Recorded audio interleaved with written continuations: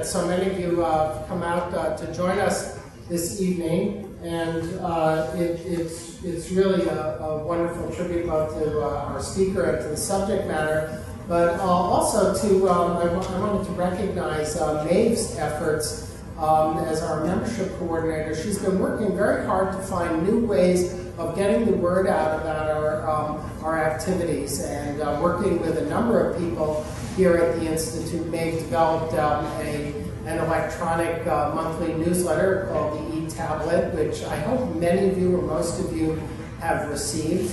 And we just recently started, we're going to be advertising our lectures in the Chicago Maroon newspaper, and we just really welcome and want as many people from the campus community as possible to join us for these lectures, in addition to our broader membership. So thank you very much, Maeve, and I think that it's a real tribute to your efforts, this nice turnout. Very good. Let's see, I first met our speaker, I think in 1983, working in southeast Turkey in the Euphrates River Valley at a relatively undistinguished but still lovable mound called Ritile Huyuk, which is combines the Kurdish word for tell, for mound, gri, the Arabic word for mound, tel, and the Turkish word for mound, huyuk. So the site was called Mound, Mound, Mound, which is how we knew where to work there. And I must say it was a pleasure to work with Anne on, we were working on later materials, and it's been a long association on and off over the years. I think Anne Gunter exemplifies really some of the best things in the study of the ancient Near East, which I like to think of as the confluence or the conjuncture of three different ways of knowing about the past. And we know about the past through artifacts, through archaeology, the study of actual behavior and the residues of behavior. We know about the past through a second pathway, and that is the textual record, and through a third pathway, that of images or art history. And one of the greatest strengths of the Oriental Institute has been that we're very committed to integrating those three complementary ways of knowing about the past to get a really holistic picture of the ancient civilizations of the Near East. And Anne's training is as an art historian, but she has very extensive archaeological background as well, and she integrates those things very effectively in her own work.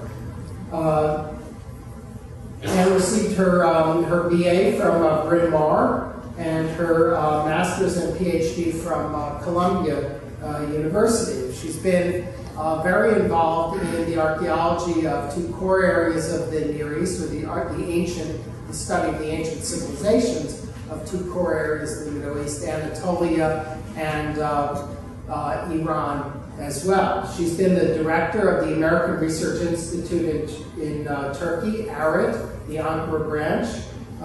She's taught in departments of Near Eastern Studies at University of California, Berkeley.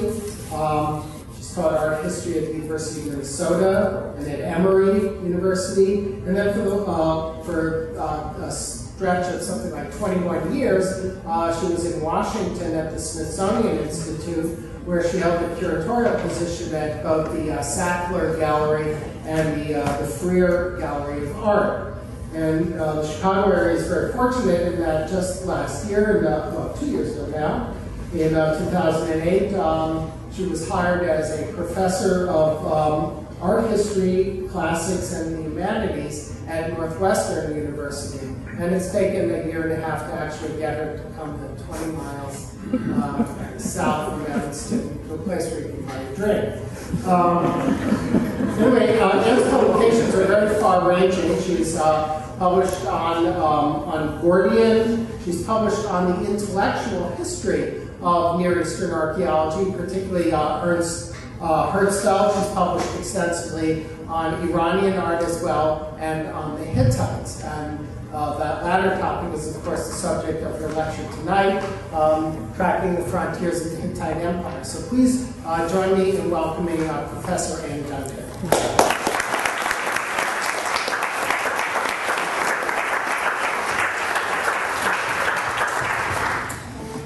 First of all, thank you to the Oriental Institute for this very kind invitation to participate in a wonderful lecture series.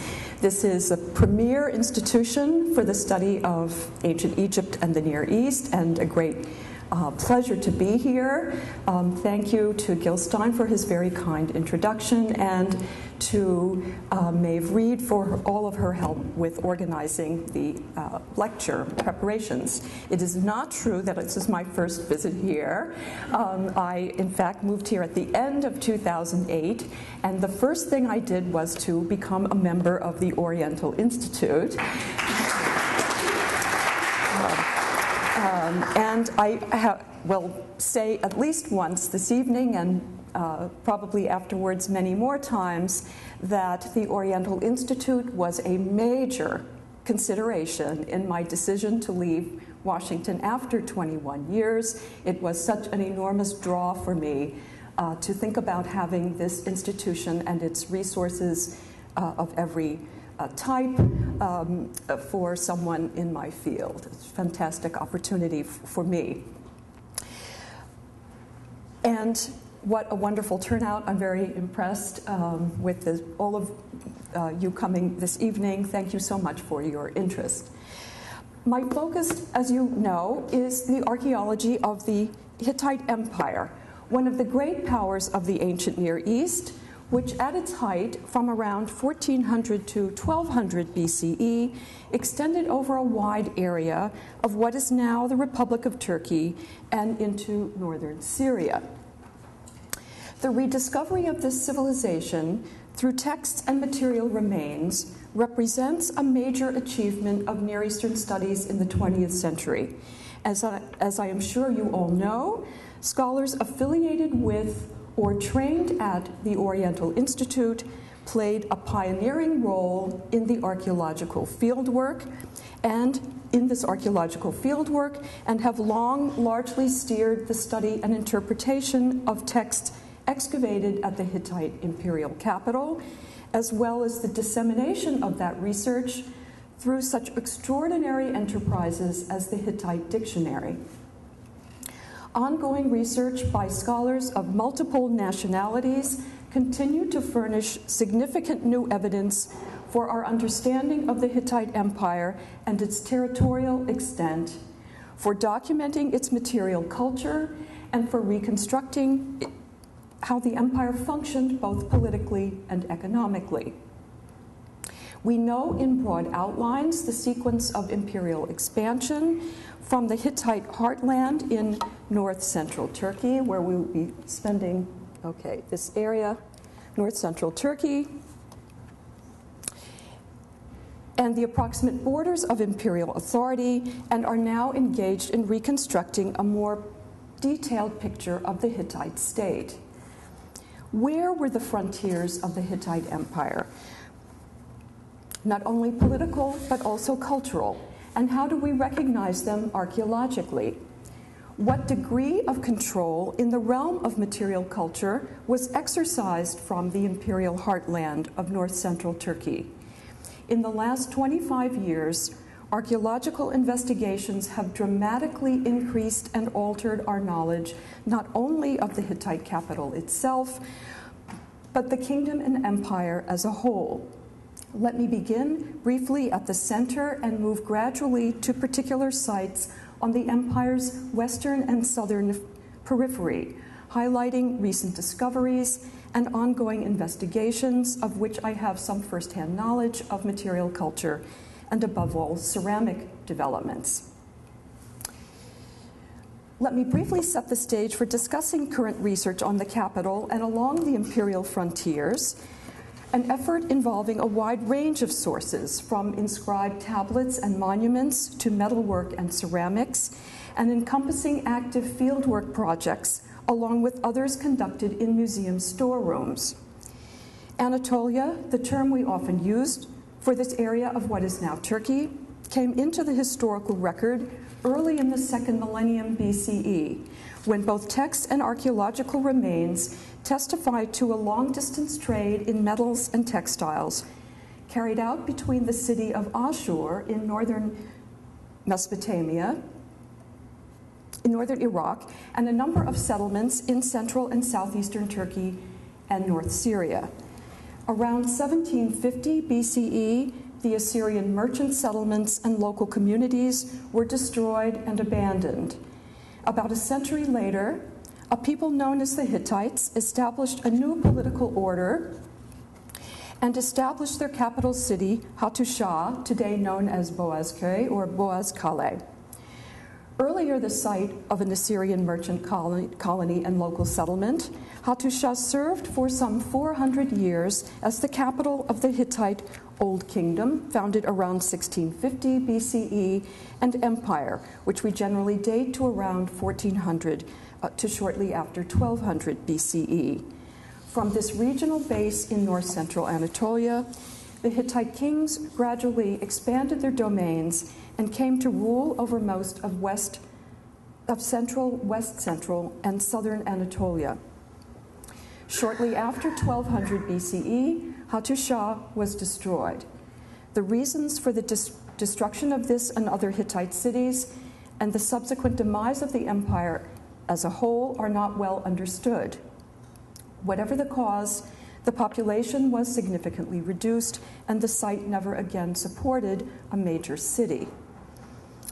A team of German archaeologists began digging at the ruins now known as Boğazköy in 1906 and almost immediately uncovered clay tablets inscribed in cuneiform, the script invented in Mesopotamia and used for writing text in Akkadian, a Semitic language.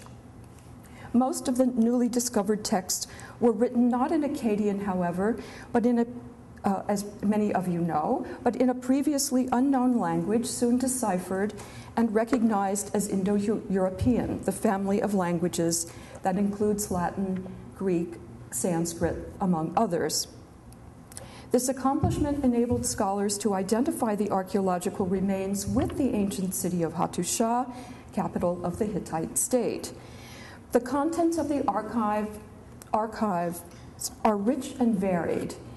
They contain text in several languages and include royal laws, decrees, edicts, treaties, and letters, annals, chiefly narratives, detailed narratives of royal and military campaigns, literary works, epics and myths, and a vast number of religious texts relating to festivals, rituals, and incantations.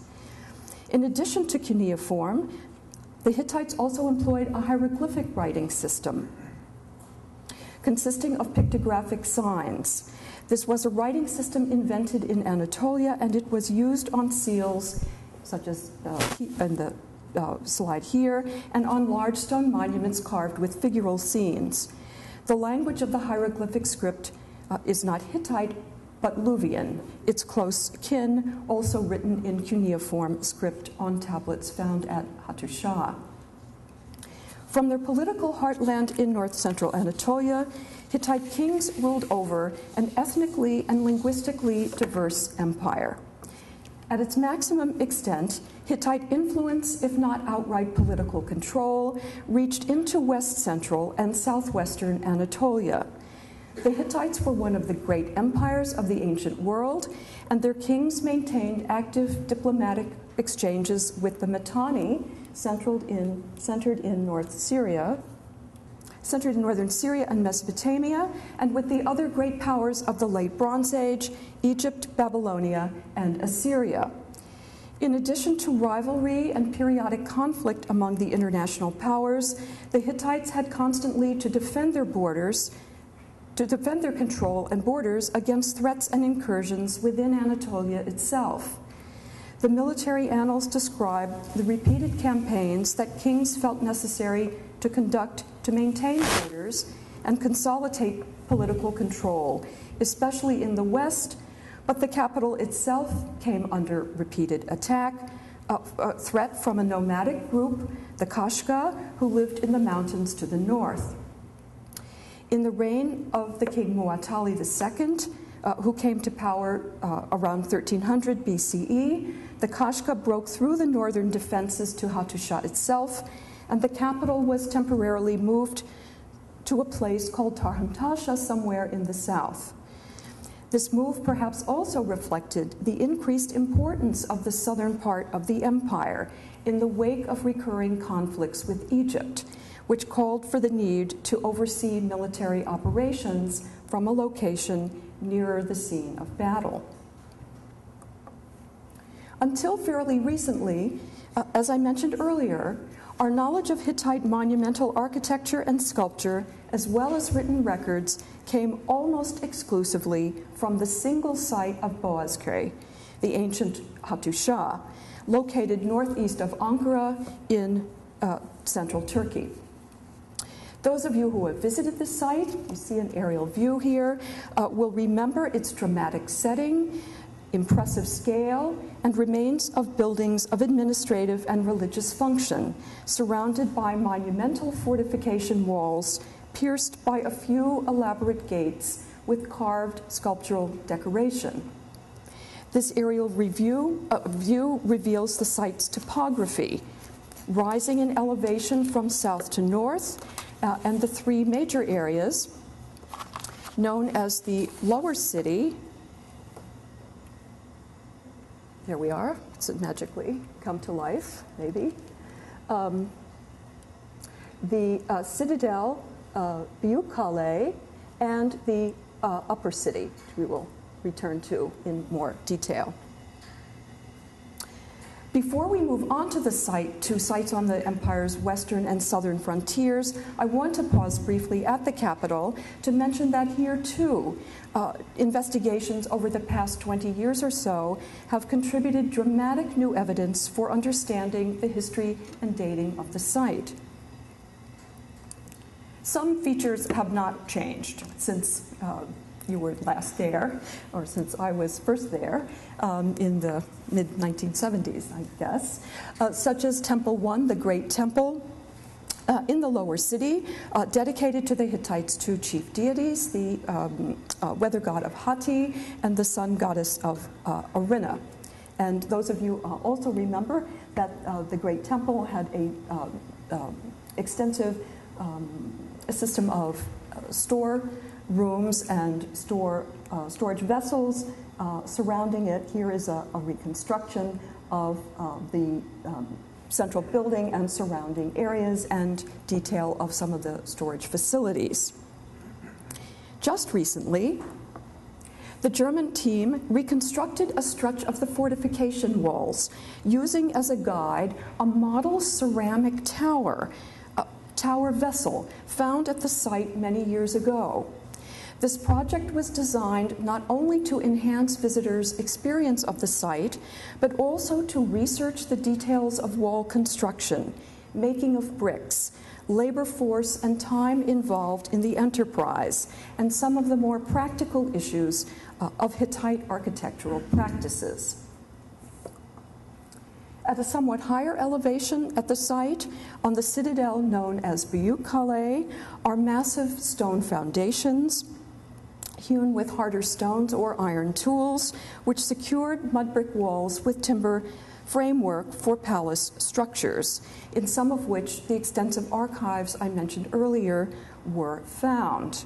Here was the chief residential area of the capital for the king and his entourage. In the upper city, the area known as the upper city, the higher ground above the palace citadel, early excavations revealed decorated gates piercing the monumental fortification walls, the Lion Gate, the Sphinx Gate, and the King's Gate, and 4 temples originally, or earlier, 4 temples, similar in plan to the Great Temple in the lower city, but much smaller in scale. And this is my before picture for you. So you see what this part of the city looked like before the renewed excavations of the late 1970s, with the remains of 2 of the 4 temples that were exposed in this part of the site.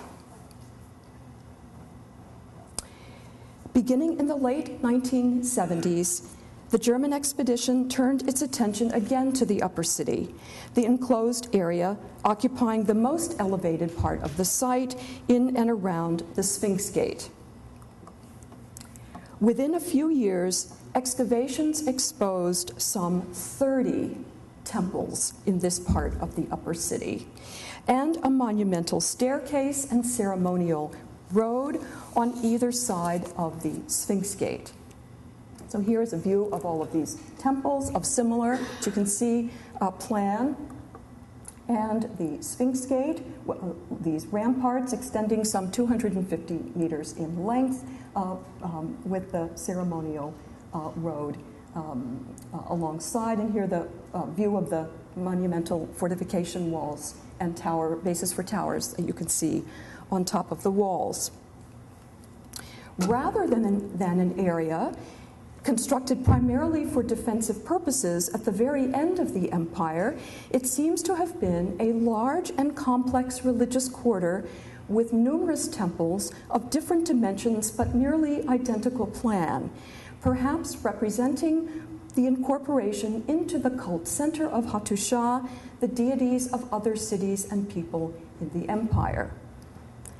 For certain kinds of material, the site of Boğazköy has therefore been incredibly rich for Hittite archaeology, especially in its archives and in its spectacular examples of engineering and monumental architecture. But it is not the ideal site for every aspect of archaeological investigation. Construction of monumental buildings allow for comparatively limited exposure of layers underneath. Rooms and open spaces are the primary areas where we can expose levels lying underneath these these monumental buildings. And layers are often disturbed by the massive building projects themselves. Finally, of course, the site only tells us about life in the capital and not what life was like elsewhere in the empire. What was the relationship of the imperial center to the rest of the empire, and how have scholars reconstructed the archaeological map of the Hittite state? Here is finally our view then of the lower city with its great temple, the citadel of UChicago, and this area, upper city, whose picture has been so fundamentally changed by the exposure of this new quantity of temples. And last but not least, near the Hittite capital of Boğazköy, also the sanctuary of Yazk, used as a cult building, but also as a funerary chapel in the Hittite Empire, carved with reliefs, and we will be coming back to some of these reliefs in a few minutes.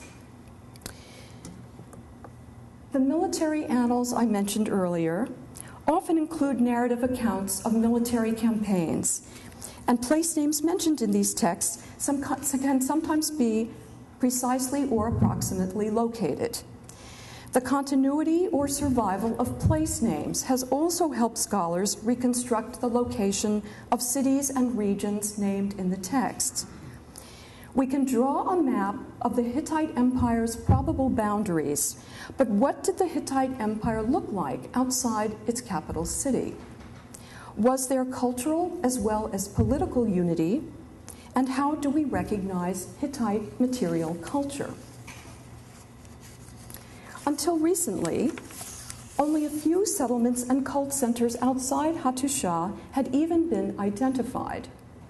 What little we did know, for example, from the excavations at Al-Jahiyuk at Tarsus, and Alalak, modern Tel Achana, all of which began in the 1930s, suggested that smaller cities emulated imperial fashions in architecture and sculpture, although on a much more modest scale.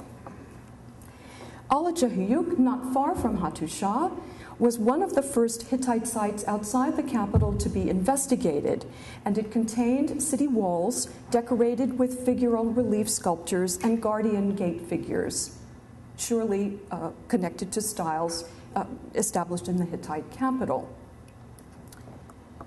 Not far outside the bend of the Halys River, the Kızıl Irmak, in north-central Turkey, is the much more recently excavated site of Kuşaklı, ancient Sarissa, located farther east near modern Sivas, which likewise shows a layout and style of fortifications and temple architecture closely related to those of Hattusha. Elsewhere in Anatolia, excavations carried out chiefly as salvage projects contributed by chance information from areas that were archaeologically very little known for any period of antiquity. That was true for the salvage excavations that took place along the Euphrates River in the late 1960s and early 1970s, the Keban Dam project, which produced information on sites of Korucutepe and Malatya. I can find these two, these here. This area of the Euphrates. And later, the 1980s Ataturk Dam project, including the site of Gritile, where Gil Stein and I first met, on the lower Euphrates River. Only in the last 25 years have Hittite archives been found outside the capital, and now we have 4 such sites. 3 are in north-central Anatolia: Mashhad Hiyuk, ancient Tapika; Ortaköy, ancient Şapanua, in the region near Boğazköy and Alajahuyuk; and Kuşaklı, ancient Sarissa, the site I just mentioned, near Sivas. Finally, there is Tel Meskene, or Emar, in the on the Euphrates River in what is now Syria. As scholars make progress in translating and publishing these newly available texts, we will have additional sources for understanding imperial administration and the relationship of these cities to the imperial center. It does already appear that the capital was in close and frequent contact with areas even geographically quite distant from Hattusha and involved in a range of local activities. And we're going to come back to this issue in more detail when we move to the sites on the empire's frontier. Cult sites associated with the Hittites have been found over a wide area of Anatolia, and many of these sites have been known almost continuously since antiquity. This map, in fact, shows the triangles represent these monuments, sometimes freestanding monuments, sometimes part of a complex, which refer either to cult centers or serve some other purpose. They usually consist of a stone monument or natural rock face carved with a figural scene, of which the largest and best known is the sanctuary of Yazk, just outside Boğazköy. They are found, as you can see, over a geographically extensive area of Turkey, and they are our richest source for the representational art of the Hittites. At least 2, like Yazk, are part of a sanctuary, and several of these have also recently been reinvestigated. I'm showing you Gavur Kalesi, west of Ankara, first investigated by an Oriental Institute expedition, where a site where carved reliefs of deities were associated with a processional way and cult buildings.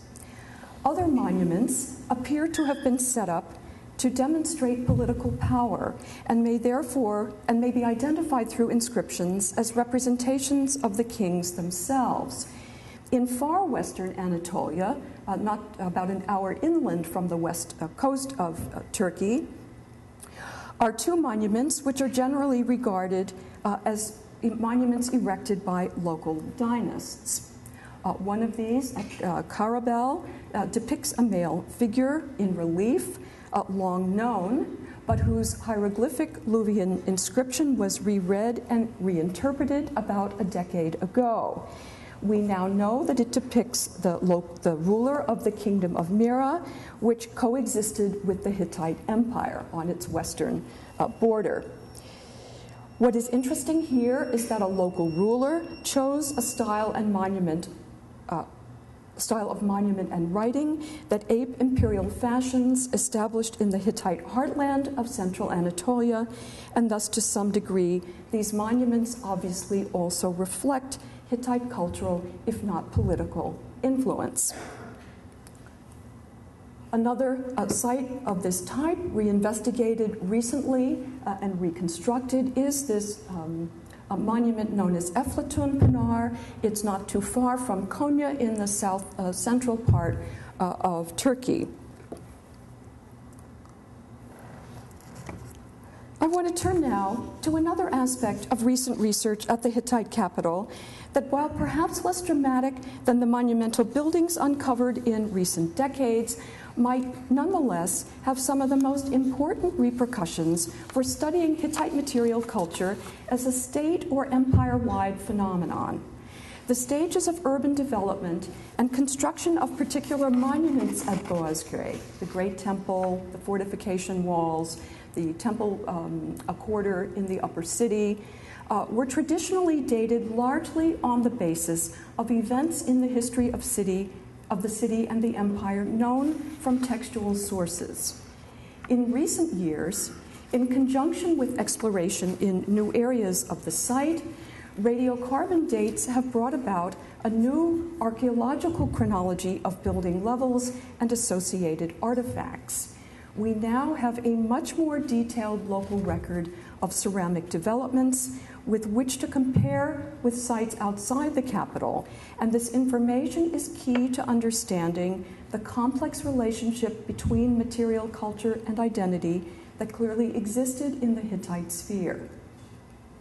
One of the most important categories of archaeological remains, of course, is that of ceramics. The hard-fired clay vessels that are virtually indestructible, and the only category of material remains recovered in large quantities from every ancient site.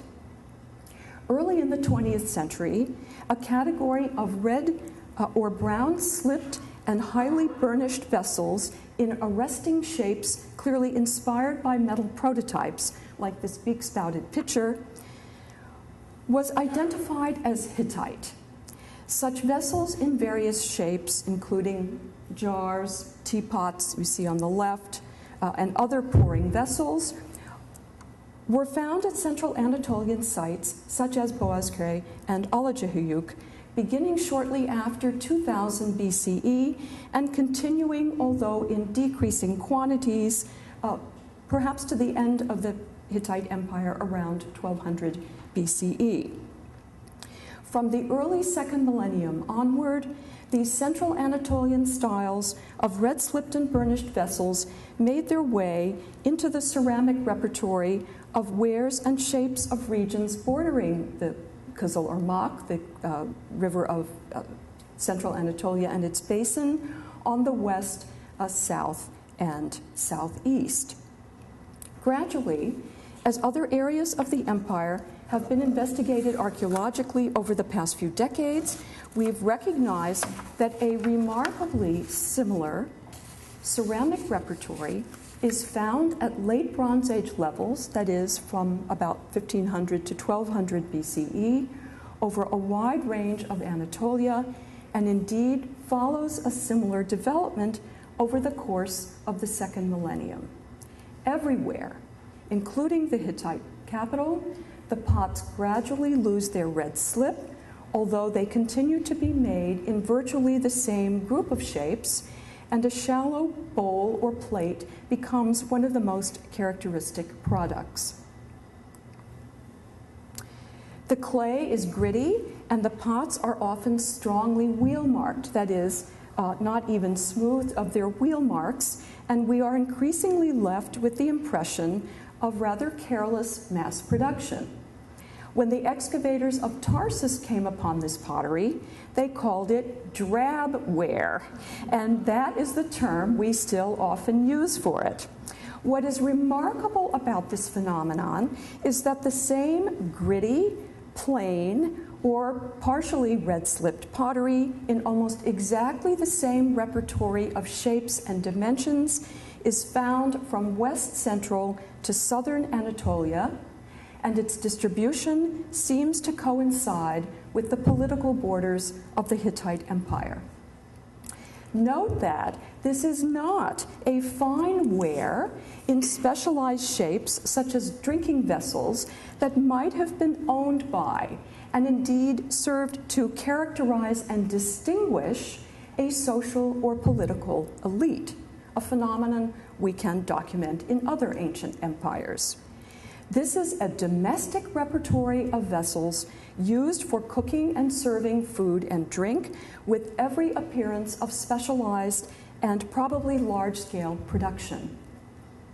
Is this a sign of cultural unity or unity in material culture within the Hittite Empire, perhaps even evidence for a standardized ceramic industry introduced along with Hittite rule?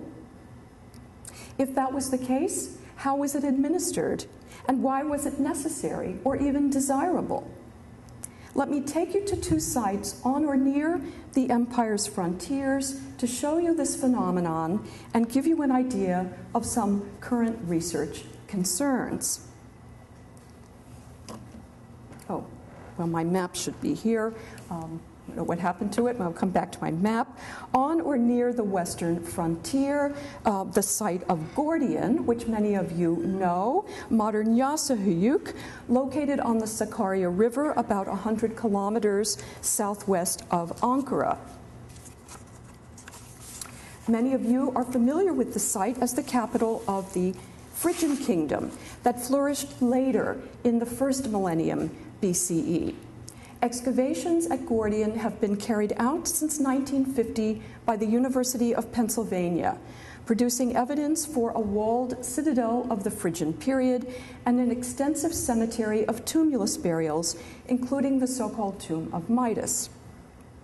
Gordian also produced evidence for earlier, pre-Phrygian occupation, and although there has not been any large-scale exposure of these early levels, it is clear that the site was occupied in the period of the Hittite Empire.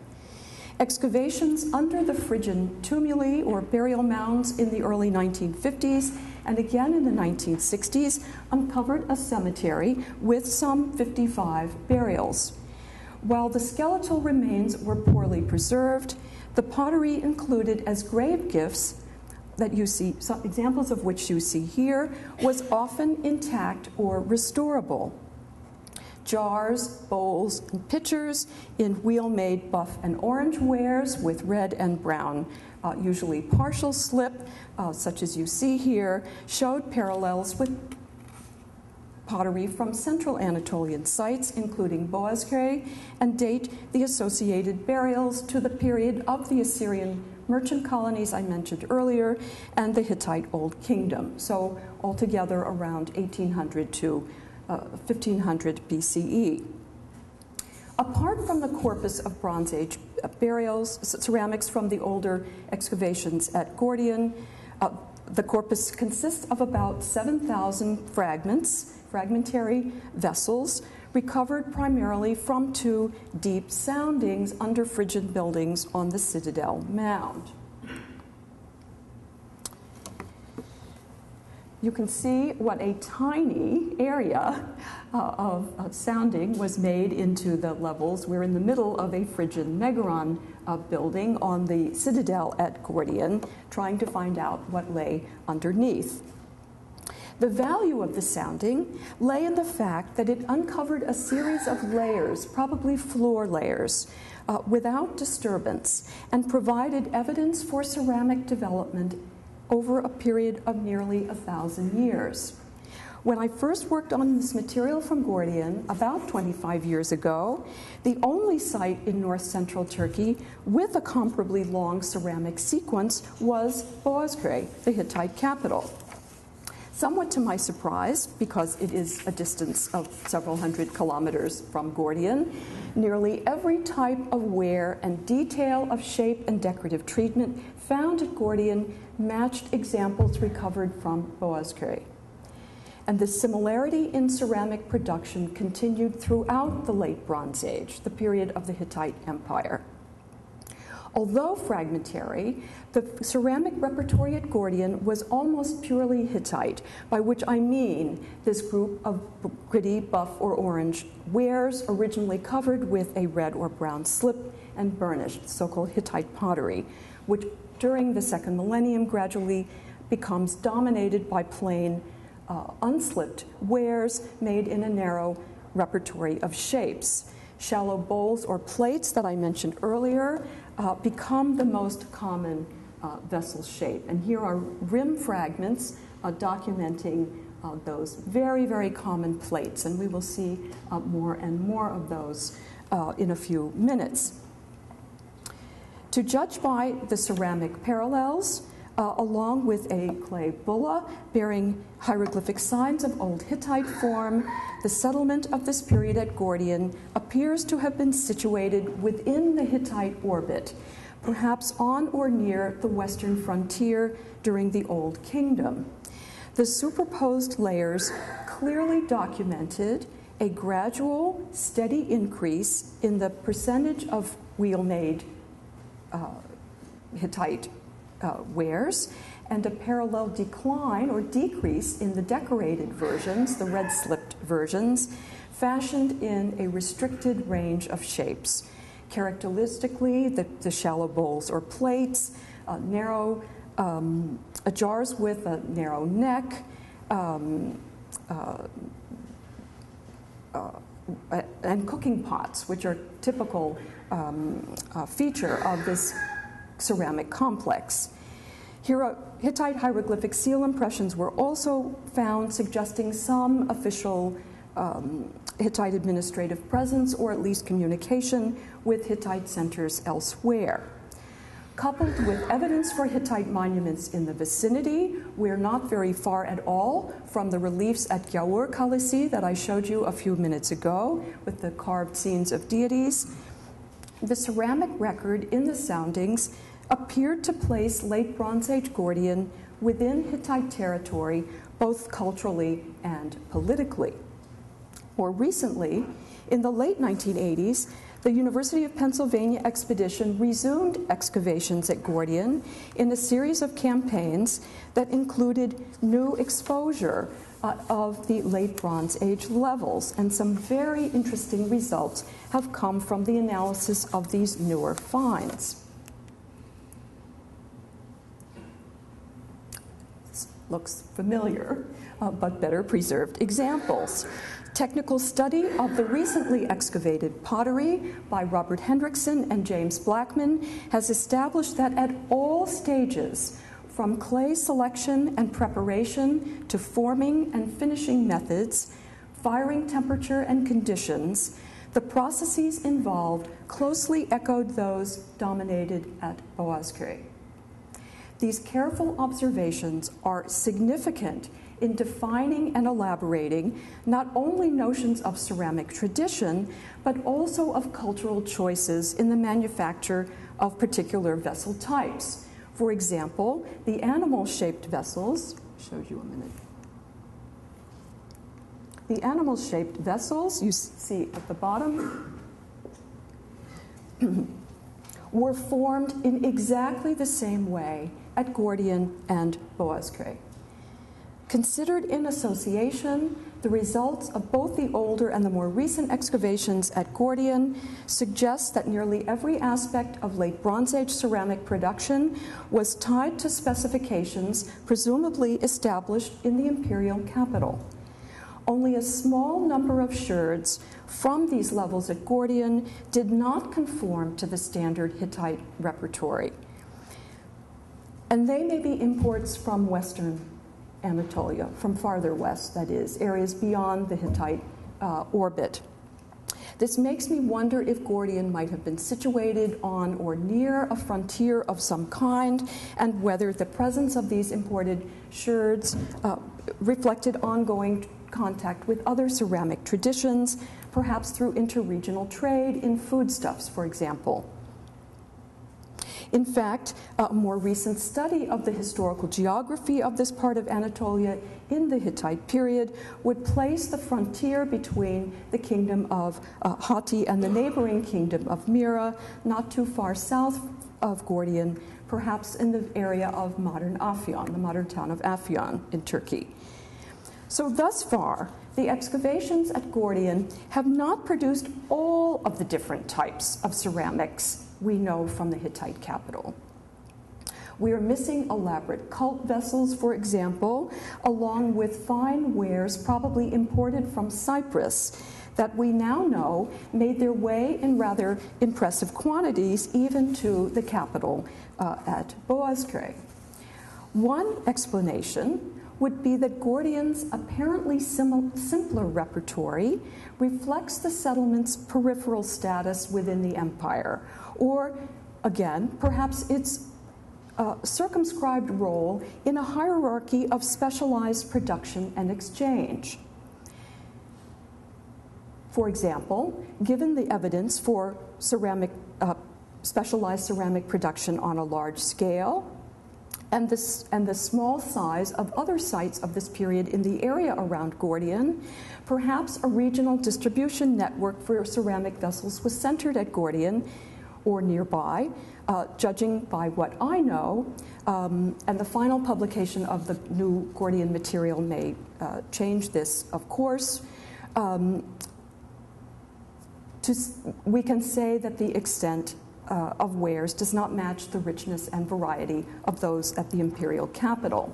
But it's still very hard to make comparisons when, as you have seen, we have exposed such limited areas of Hittite period Gordian. We probably need further exposure of these levels, and ideally also to investigate another site of this period somewhere nearby. But the site's cultural orientation toward the Hittite heartland is unmistakable. Let me take you now to the other side of the Hittite Empire, to its southern periphery along the eastern Mediterranean coast and the site of Cuneiform. This is Gordian again. Everybody sees where we are on the southern coast of Mediterranean Turkey. Cuneiform is located near the modern town of Dört on the Bay of Iskenderun. It is one of the largest mounds in eastern Cilicia, the name we give for this region of southern Turkey in the classical period, and has been the focus of excavations under the auspices of Bilkent University in Ankara since 1994. In the late second millennium, this region of southern Turkey was known as Kizilwatna, a coastal polity contested by the rival kingdom of the Hittites, whose capital lay in north-central Turkey, and of Mitanni, centered in northern Syria. This coastal region of the eastern Mediterranean, particularly its northeastern extent, was arguably the Hittite Empire's window on trade with the Mediterranean as a whole.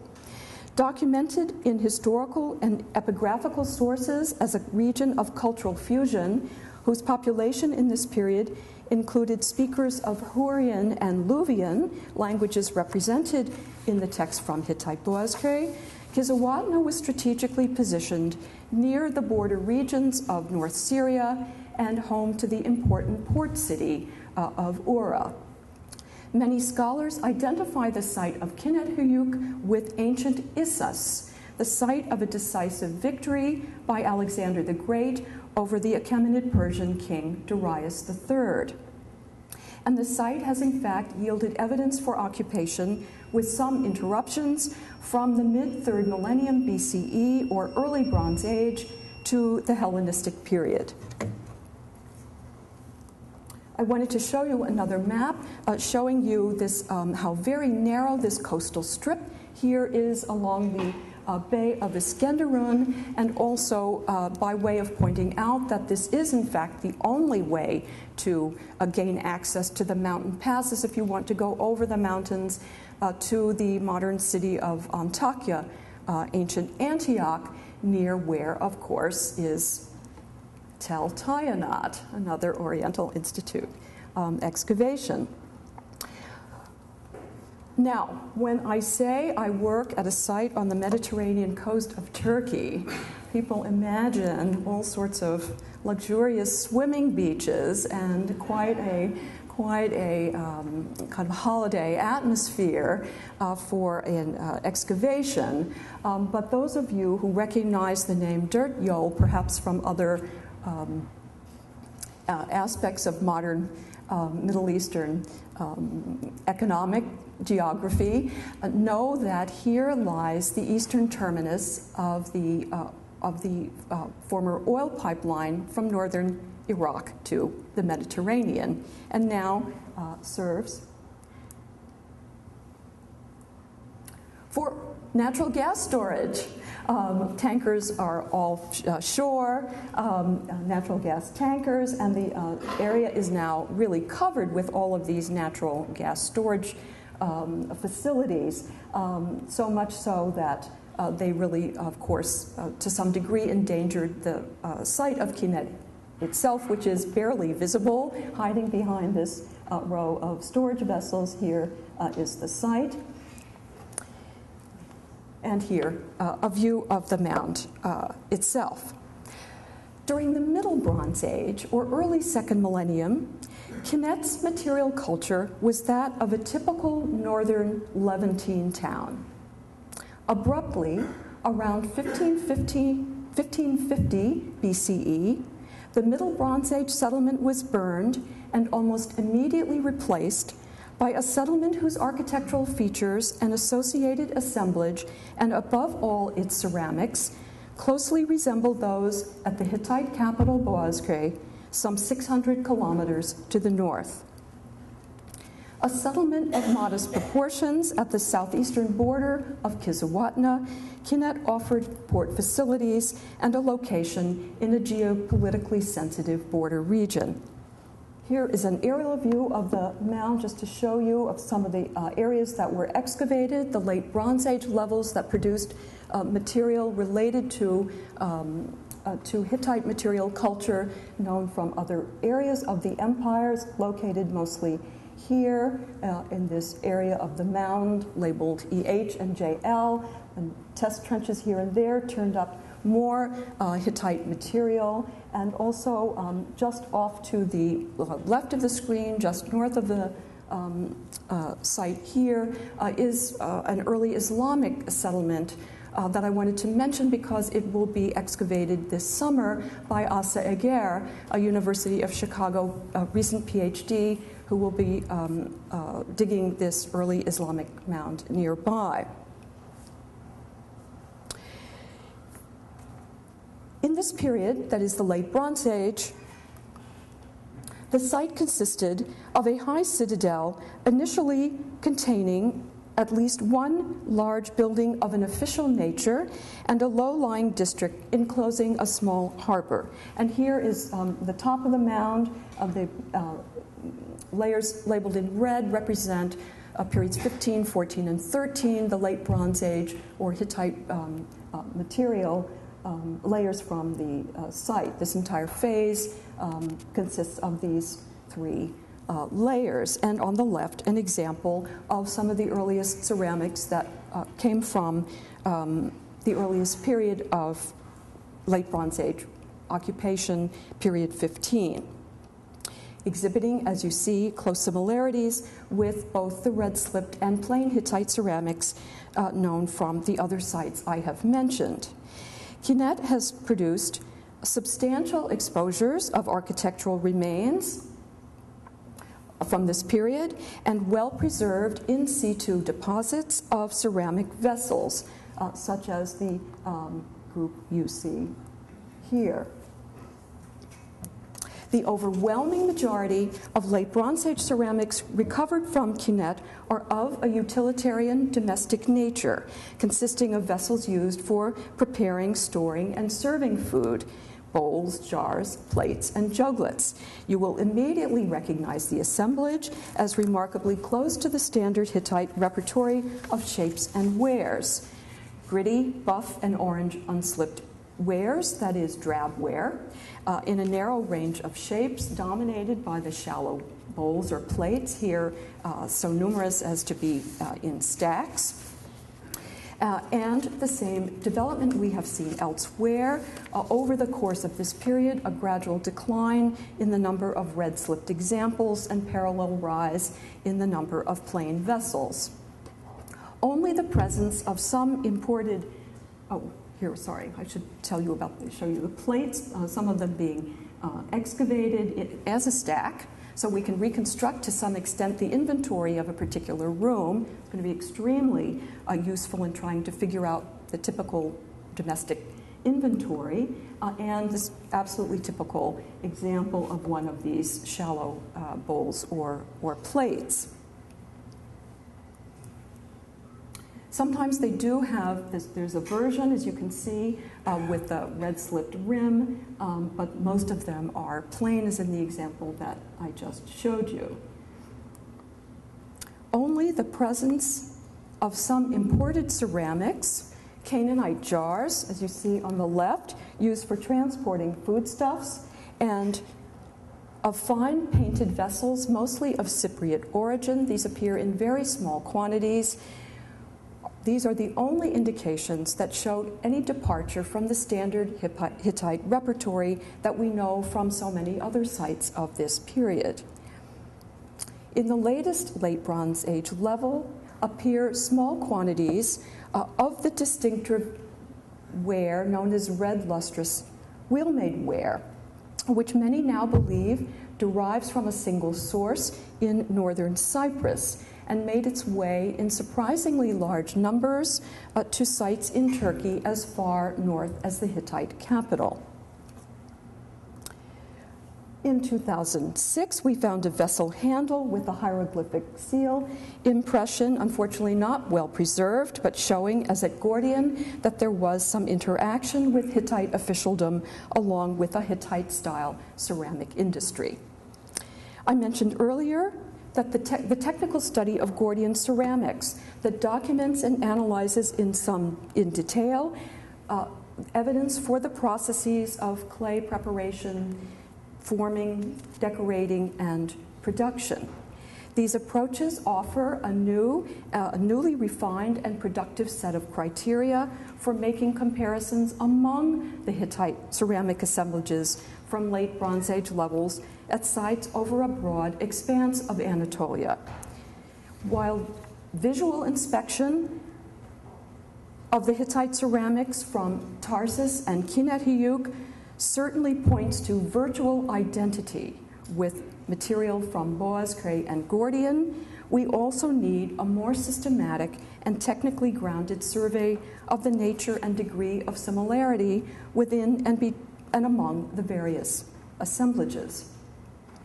The increasing availability of radiocarbon dates will assist in this effort as more precise dates are assigned to the various assemblages now known from sites over this vast region,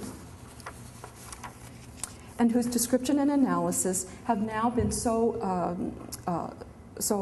enhanced by technical observations on various processes in the manufacturing sequence.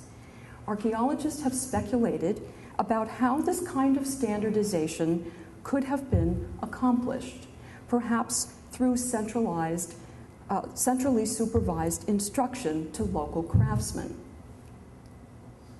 But even without the benefit of such detailed or quantitative data, the standardization of ceramic production in late Bronze Age levels over a wide expanse of Turkey is remarkable and undeniable.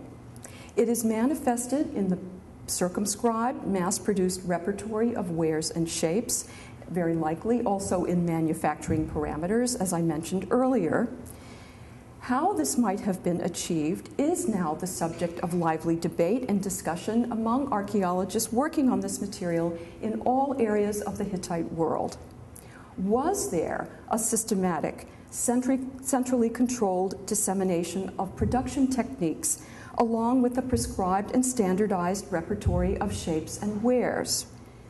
Some have sought clues to this line of investigation through the vessel marks preserved on some examples. At several sites within the Hittite heartland or along its frontiers, these sites include Boğazköy, Alacahuyuk, Tarsus, Gordian, and Korucutepe in the east. Late Bronze Age ceramic vessels of this Hittite group bear graffiti in a limited number of marks or signs, always incised before firing and generally, although not entirely consistently, placed on easily visible parts of the vessel. Here are some examples from recent seasons at Hattusha.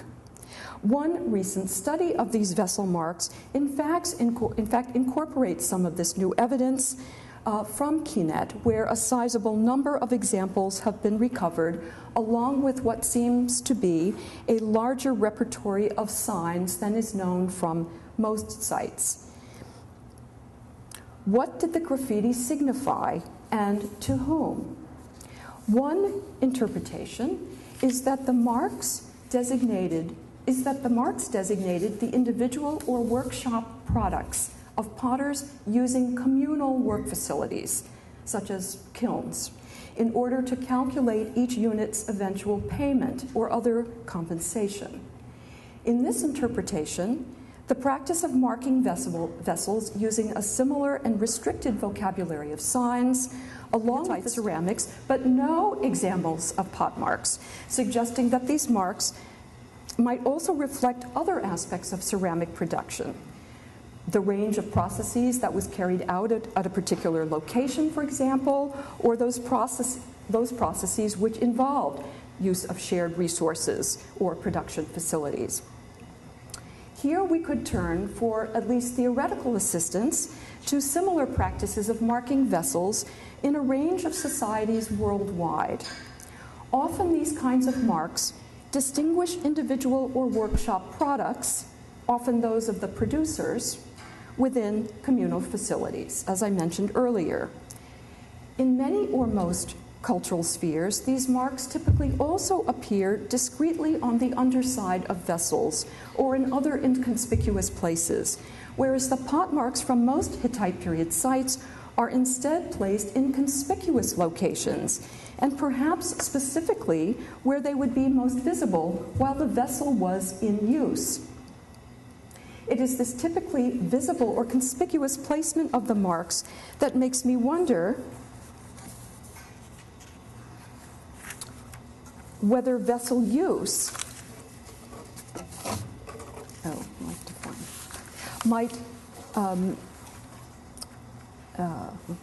just find the last page for you, whether vessel use